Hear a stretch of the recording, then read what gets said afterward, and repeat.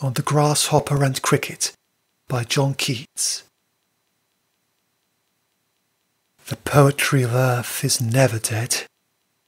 When all the birds are faint with the hot sun, and hide in cooling trees, a voice will run from hedge to hedge about the new-mown mead. That is the grasshopper's.